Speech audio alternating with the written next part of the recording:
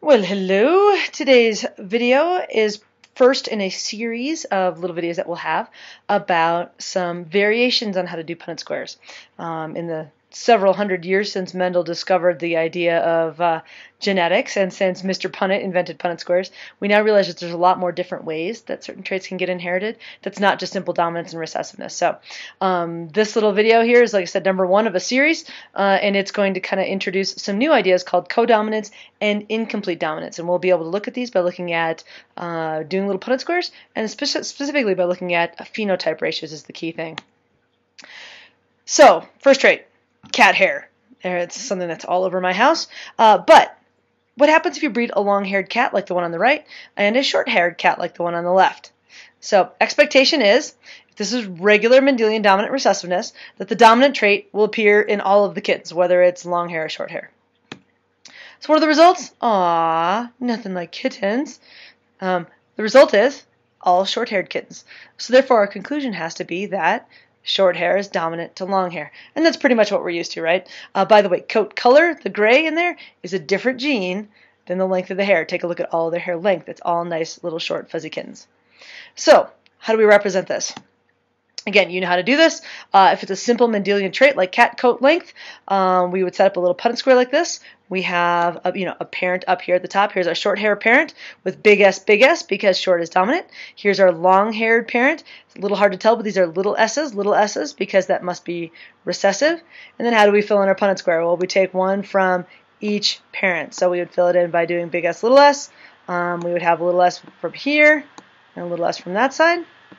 We'd have a big, bottom left would be big S, little s, and then bottom right would be big S and little s. Again, one more time. So what does this look like for us? What's our genotype and phenotype ratio?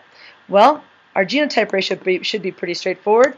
It's 100% because they're all the same, big S, little s. Right? Pretty straightforward. How about our phenotype ratio? Well, big S is dominant, and big S stands for short. Therefore, we know that, oops, sorry, not 2005, 100% short hair.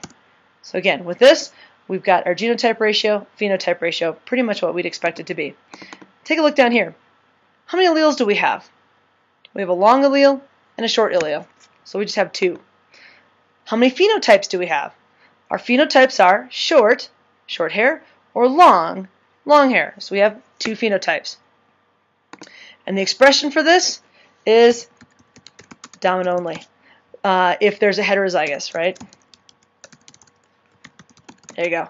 So if we have a regular Mendelian trait, we have two alleles, we have two phenotypes, dominant recessive, and then if we're heterozygous, we only see the dominant trait. This is kind of important because the others follow a real different pattern. So let's take a look at a different example. It is chickens. Hold on, where's my chickens? There they are. So here we go. What happens if you breed a black chicken and a white chicken together? Well, for certain breeds of chicken anyway.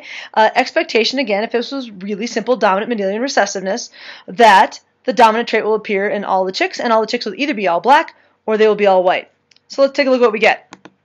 Checker chickens. I love saying that, checker chickens. I don't know why that sounds fun, but checker chickens are actually a little different. They're not black and they're not white. They're actually black and white. If you kind of look at that picture, I know it's a little blurry, but they have black feathers and they have white feathers, and they sort of alternate in a checkerboard pattern all over themselves. So our conclusion here is that we can't say that black is dominant, we can't say that white is dominant, because both of them are being expressed. So we have a different name for this. This is called codominant, and you can see it up here at the top, codominant traits. A little different pattern where both traits get expressed in here. So how does this work? Let's take a look at our next kind of generation here. What if we were to breed these two checkered chickens together? So here's a checkered pattern, right? B and W, and here's a checkered parent here at B and W. Notice how this is a little different. Because they're codominant, I used two capital letters. A capital B because black is dominant, and a capital W because W is also dominant. B for black, W for white. A little different than the dominant recessive ones that we see where it's an uppercase, lowercase. Again, codominant, both capital letters. So what do we get when we take two checkered chickens and breed them together? Well, it turns out that in this top square we get big B. Top right, we get big BW. Bottom left, we get big BW again. I could do WB, it doesn't really matter. And in the bottom right, I get WW. There Here we are, one from each parent. So what do we get in our genotype-phenotype ratio from these guys? Well, what's our genotype ratio? We get 1 big B to big B. We get 2 of these heterozygous BWs, and we get 1 that's WW. That's our new genotype ratio. How about our phenotype ratio? What are we going to get here? Remember, both of these are dominant, so big B is black. And it's just like the first one, it's a fully black chicken. How about the BWs? Well, there's 2 of them, and they are both checkered. Can't type apparently. And then the last one, WW, is white. So we have a little bit of a different thing here with our phenotype and our genotype ratios. It looks a little different than it did in our previous example. So let's kind of summarize here. First of all, how many alleles did we have? Well, there's only 2. There's a black allele and a white allele. So that's kind of the same. How many phenotypes do we have now? Well, take a look back over here. We don't just have 2 phenotypes. In this particular case now, we have a total of 3 phenotypes, and that's one of the hallmarks of kind of a different type of inheritance. And then lastly, our expression, we get both of them get expressed, black and white, both dominant. We call that codominant. All right, let's move on forward. What's our next kind of example? What happens if you get red carnations and white carnations bred together? Kind of like our last example, right? Well, if it's dominant, we should expect all red or all white carnations. If it was codominant, like our checkered chickens, we could expect checkered carnations. They'd be red and white. So let's take a look at what happens. Actually, something different entirely. With these, we get pink. A red flower and a white flower makes a pink flower. It actually kind of makes sense. In this case, we could say it almost looks like it's a blended phenotype. It's not really blending like the Mendelian kind, but it's that idea. So now in this case, we can't say they're both dominant. They don't both show. We use a different phrase. We say that it's incompletely dominant. The red one can't quite beat out the white, but it partially compensates for it. We get some red, but we also get some white. Furthermore, if we keep going, we actually get pink flowers. When we breed them together, we get red and white back again. So it's not true blending, because pink blended with pink would be more pink. So something else has to be going on here. How do we represent this in a Punnett square? All right, so when we're talking about incompletely dominant traits like carnations, take a look at the letters that we have set up here. Here's my original red flowered parent, and I've got big R, big R. And here's my original white flowered parent over on the side, big W, big W. Again, I'm using 2 separate capital letters because there's nothing that's recessive. They're both kind of dominant, so we're going to give them both capital letters. And what do we get when we breed these together? I'm not going to do the whole Punnett square because I bet you could figure it out, but every single square inside of here is going to be R and W. R and W, bottom left is going to be RW, bottom right is going to be RW.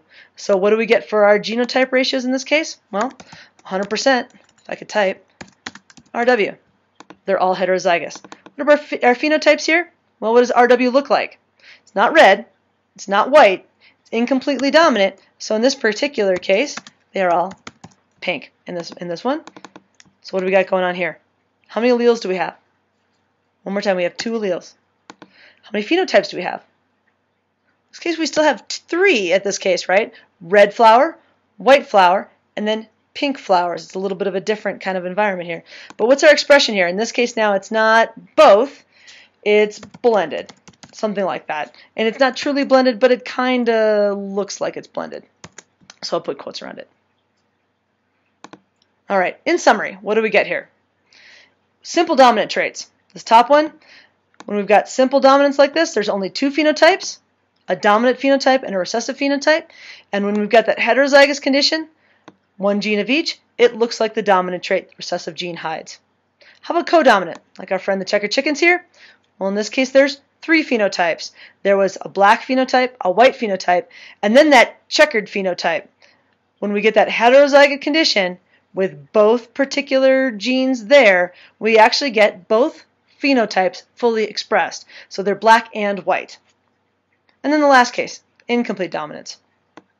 Incomplete dominance also has 3 phenotypes, just like codominance does. Both of these are characterized by 3 different phenotypes.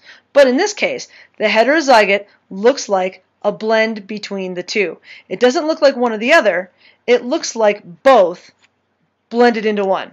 So again, we've got simple dominant, 2 phenotypes, and it looks dominant when it's heterozygous. We've got codominance, where they're both expressed, and incomplete dominance, where kind of that middle one, neither one wins. Wanting to go further? You're looking for some additional ideas to take a look at. Here are some ideas that you can kind of do some extra research on that all have to do with either incomplete dominance or codominance, and you can learn more. Hope to see you in class tomorrow.